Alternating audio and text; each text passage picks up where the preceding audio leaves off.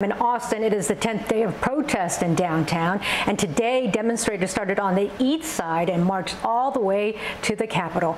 KVUE's Hank Cavernero joins us now. He was there at the beginning, and he marched with the demonstrators. Hey, Hank.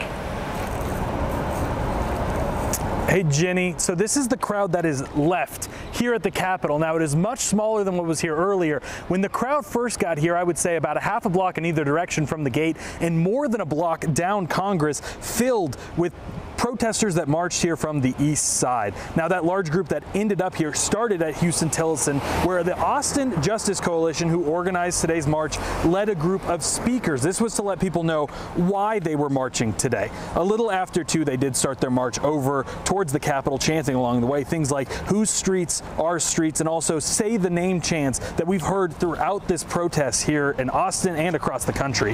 Now, one of the names that they have been saying here in Austin is Mike Ramos, the man who was shot and killed by APD a month and a half ago rather. His mother was one of the speakers and thanked the protesters for keeping his son's legacy alive. Thank you for saying his name. Thank you for saying Mike Ramos. Thank you for believing that his life matters. Mike Ramos' life matters. My son matters.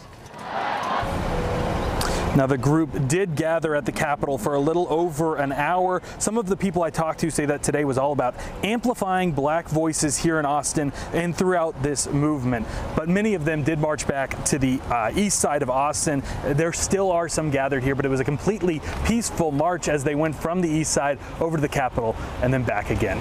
Back to you guys.